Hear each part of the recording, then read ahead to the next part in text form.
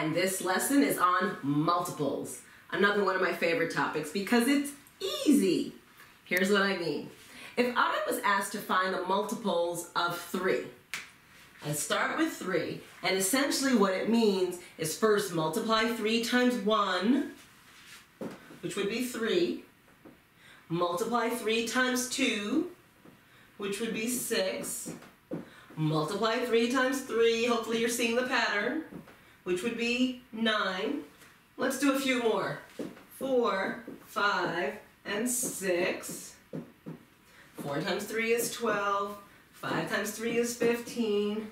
6 times 3 is 18. It really is just knowing your your multiplication tables. I can speak, I know. Your multiplication tables. So, let's try it without having to draw the little chart. If I said, find the multiples of 7. In your head, I want you to think, what's 7 times 1? 7. What's 7 times 2? 14. 7 times 3? 7 times 4? 7 times 5? And so on and so forth.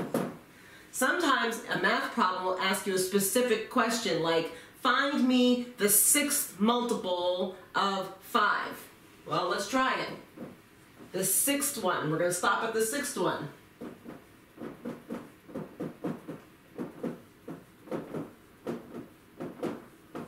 And there you go. 1, 2, 3, 4, 5, 6. So the 6th multiple of 5 is 30.